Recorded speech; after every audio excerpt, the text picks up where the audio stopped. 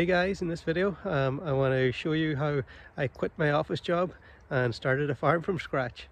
So in about 2016, 2017, well really it's probably the beginning of about 2015, I started becoming interested in homesteading, regenerative farming. I started doing a lot of research, reading books, watching YouTube videos, and by about 2018 I was ready to have a go at some of it. And it was mainly just a trial and test and collect data. So it was all very much homestead scale, and I wasn't investing very much time. Now I was still working full time, so I was only doing this in my spare time, and I was also single, so I had time to allocate to it. So this was my first layer operation, um, and I invested very little in this. This was on my dad's farm, so it's a little square. I think it's like 10 meters by 10 meters, something like that there. And you would think it was ostriches I was going to keep. I put 2 rows of sheep wire. It's like 2'8" sheep wire, so that's like 5'6". Oh, 5'6" and high, and then I had another row of barbed wire on that, and then I had chicken wire, 3-foot chicken wire all the way around, and then I had electric fence all the way around. The fox definitely wasn't getting these chickens. And then the chicken coop, I completely made this. I didn't spend a penny on it. That's actually recycled pallets. And my dad had these 4 big pieces of wood and the tin just lying around his farm. So I took them and I just got some old pallets, and this was the nest boxes here. The chickens went in there, and then I had a big door on the other side I could go in. And that was in 2018. This is 4 years on. It's actually still standing there. We use this for a different application now. Those were my layers. Then I made this little greenhouse, and again, I made that with things. The wood structure here, that they were all sheep slats my dad had, that he took the slats off, and they were just lying around the back of his shed. So I took them. I bought a piece of plastic for this. I think it cost like 30 euros, and I was in the greenhouse business. Then I started putting in a couple of veg beds. Again, this is just right beside my chicken run. I took a little square off my dad's farm and put in some beds. And eventually you can see here where I was working, putting a fence around it, so I fenced it off. Put in 3 garden beds there to kind of start getting my fingers in the growing scene. And then behind this as well, you can see this is where I put our bees. So my first bees, they were actually the first animals that ever came to the farm. My first hive of bees, so I fenced off a little area so that my dad had sheep running through here, so they weren't over scratching on the box and knocking it over. Then another part of my dad's farm, I put in this little silvopasture, just one strip. There's 5 fruit trees in here, and then I've interplanted berry bushes along with them, and then we mulched it out. And this was just a test. I knew nothing about trees, so I was just having a go at it. That was it. There's maybe 100 euros of fruit trees there, and some berry bushes, and then I put up the one break along with it. So it was just about having a go, and then we actually had to come along, or my dad had to come along and put in this electric fence to keep the sheep out as well. I wanted to have a go at meat chickens, so this is actually I was renting a house with a garage at the time, and we just put down some lino, made up a box in the garage, and that became our brooder. And then this is a John Skovich style chicken tractor. The reason why I made this here is because I could stand inside it easily and collect data from the birds. I could weigh the birds and do all that there and collect data. And one of the last ones was I got in 3 pigs. There was some woods in Dad's farm, so I got in 3 pigs so that I could start to figure all that out. And the end of the summer, I was able to kind of put together an Excel sheets for the enterprises, and that was one of my main goals, was to be able to kind of start to collect quantifiable data. How much grain do I feed them? What weight will an animal get to? This sort of data, because there was data out there, but I didn't know if that there was specific to my context. So it helped me source material. I had to go and find, where can I get grains, where can I get birds, where can I get pigs, and all this stuff. So I started to make contacts, and I was starting to get quantifiable data that I could start to use for planning. The enterprises that were looking good to me were layers, broilers, pigs, and turkeys. very soon on I realized that market gardening was a lot of man hours for what I was going to be able to manage, and the weather played a big part in it too. I'm very coastal, um, so I started to sway away from that. But at this point, I had no land. I was just kind of, my dad was giving me, letting me use some of his farm, and he doesn't have a big farm either.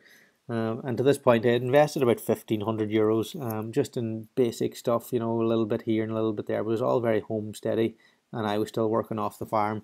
And in October of 2018, it was kind of the end of the summer, and I collected most of my data, and I attended a 10-day regenerative farm training with Richard Perkins in Ireland here.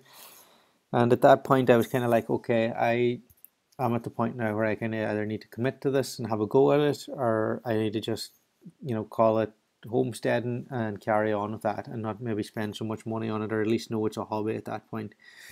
So along came 2019, or well, coming into 2019, I realized it's time to scale this thing up.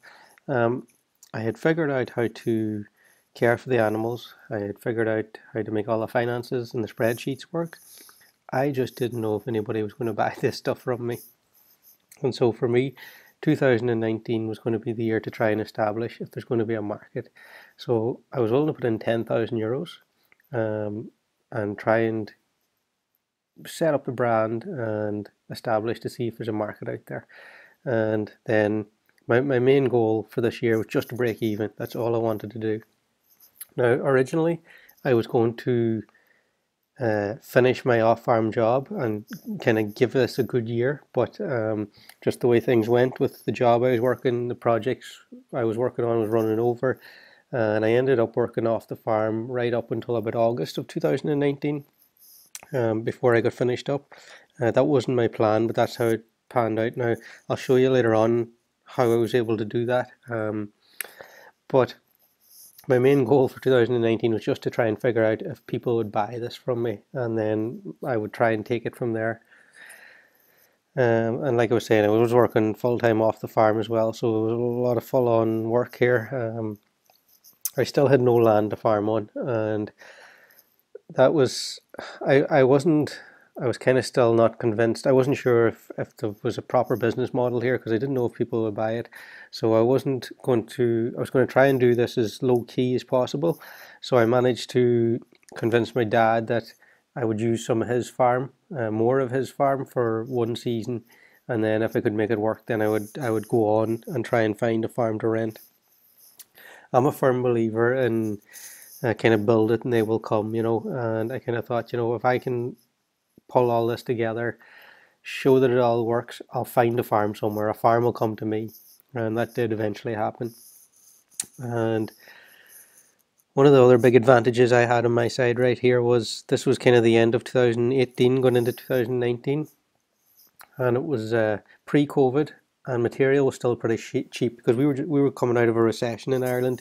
2014, 15, 16, the housing market was still stagnant. We were just starting to get back on our feet, so the price of materials was incredibly cheap compared to how they are today. I think if I looked back, the price of wood and steel was probably half then.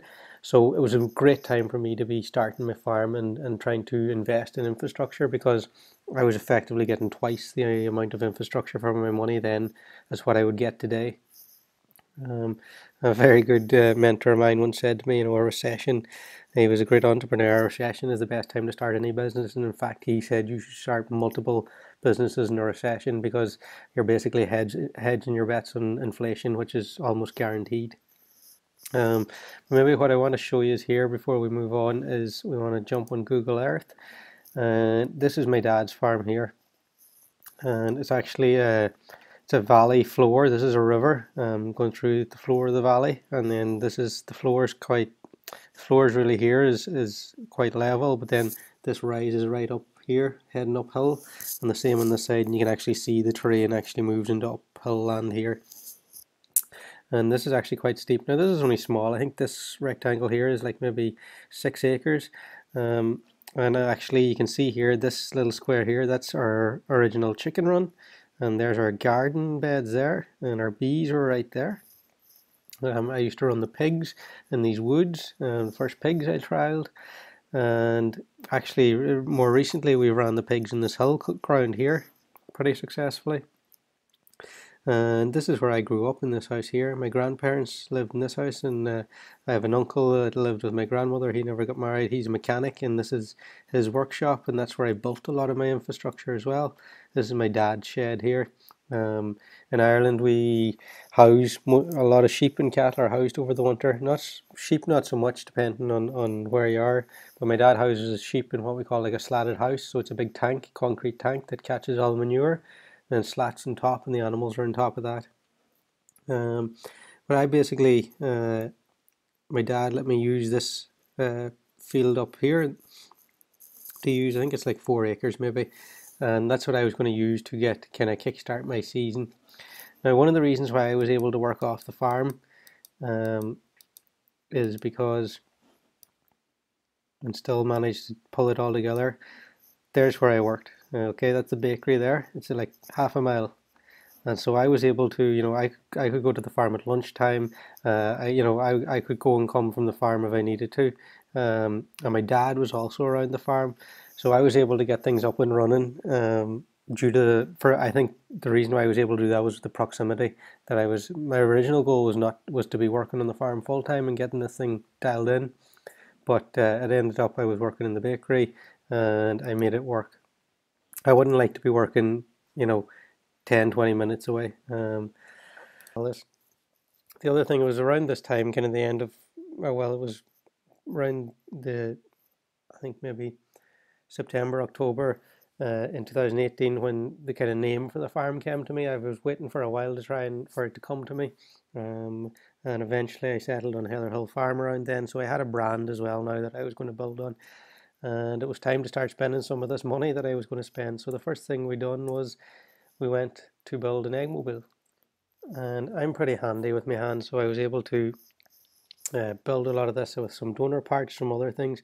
And all in all, if memory serves me well, I think I spent 1,800 euros building this egg mobile. And now you could put in a pastured poultry system, you could put about 350 birds. It is moored exactly on the Ridgedale model. I figured I seen that working for quite a few people, and I thought, I don't know enough about this. That seems like a safe bet to start with, and then I can, down the road, I can change things to suit me. And I'm able to look at pictures and videos and see it and pretty much reverse engineer it myself.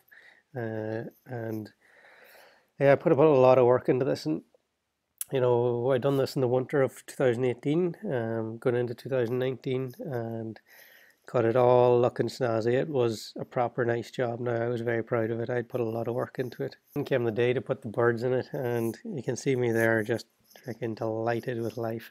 It was a lot of work went in. There's a couple of years went into planning to getting that there, and myself and my dad went up and picked up those 200 layers there we put into that the first year.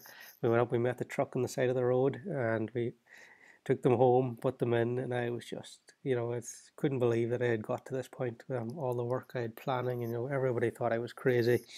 You got to remember, this is like almost 4 years ago. There was next to nobody in Ireland farming like this or doing this type of farming. There's no young people getting into farming. Everybody thought I was crazy. They just thought I was off my head.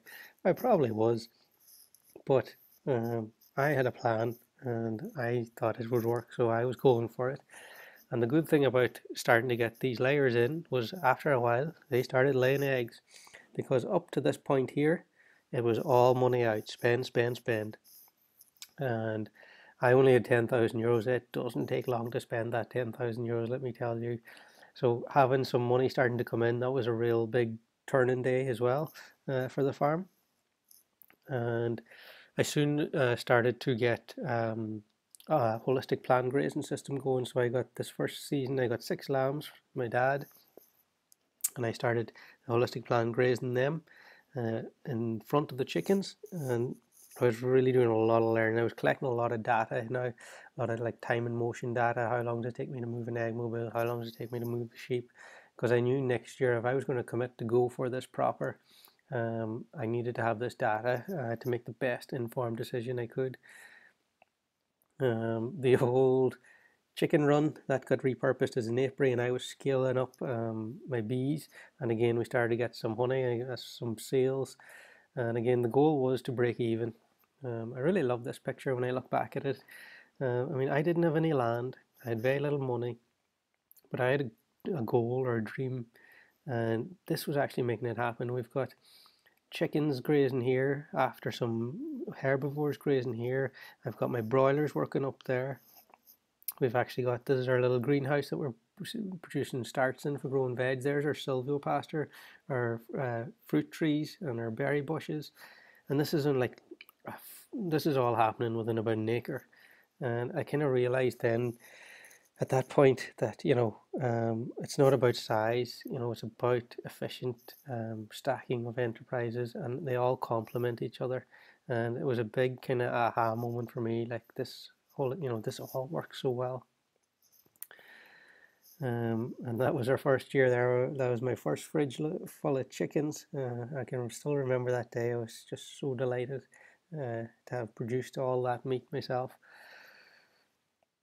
And branding, I feel, is a very strong part of any business. And so I had started from the get-go, really putting my brand out there. I got my van all done, got my clothes with my brand on it, and I invested some of my money in that because I felt it was very important to get the name out there and start telling people the story so they could associate the story with the name. Lego was something else we had to build, and again, I was just utilizing a lot of skills I had. And back here I was using a lot of wood because wood was a lot cheaper than steel, and I was more confident in wood.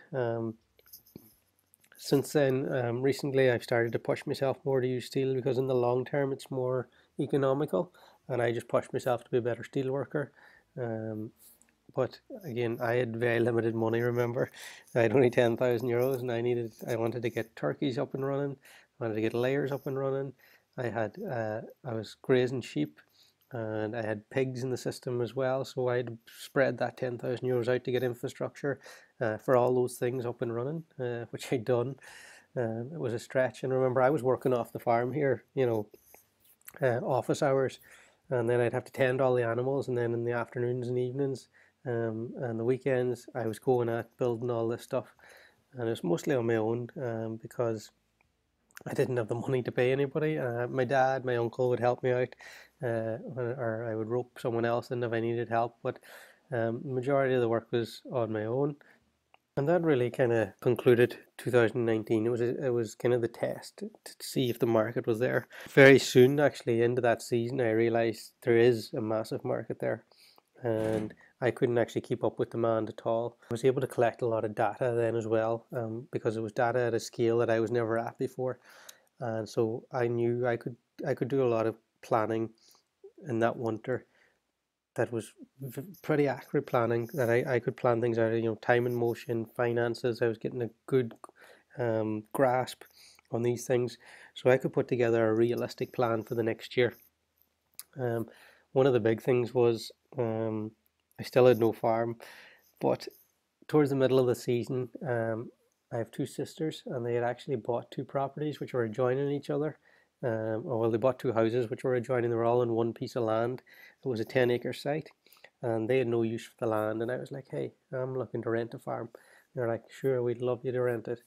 And so that's when I got the farm, and I knew now, moving on to this new farm, there was very little infrastructure on it. I was going to have to buck up and spend some money and invest in this business if I want to grow it, and be serious about making a proper business that can sustain, at least to employ me.